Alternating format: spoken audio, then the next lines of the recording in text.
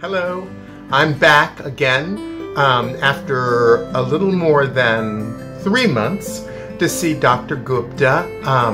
I had a mini facelift last time I was here because I had a lot of skin under my neck, just like my father has.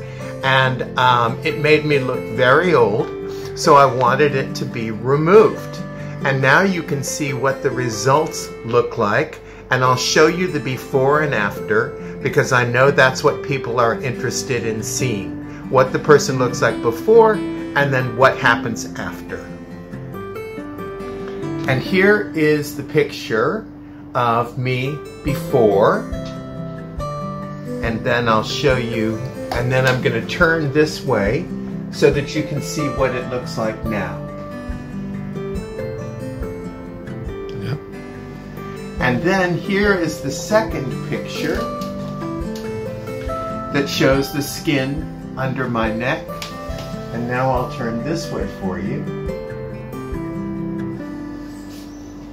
And then here is the third picture that shows you my neck underneath. And you see now how that is all gone.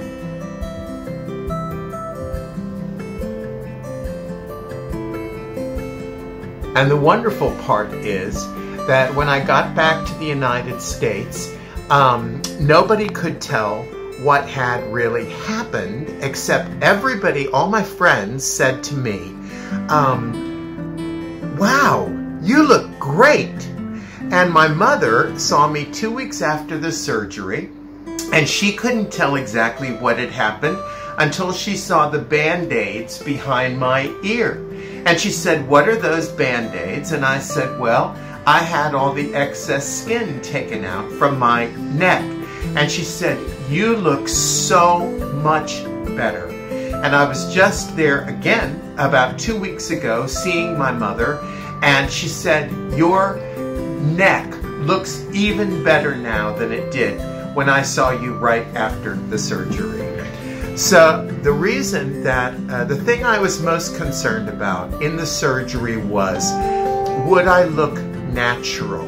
Would I still have the same face that I had, just more relaxed and more fresh? And I can say that I absolutely do. I come from California, and so I was afraid that I was going to look like someone else. And obviously, I don't. And that has led me to come back to Dr. Gupta for another procedure. So I think that's the highest recommendation you could give. Can we see your scars? Sure. Is that enough? These are the scars, hardly visible. Uh-huh.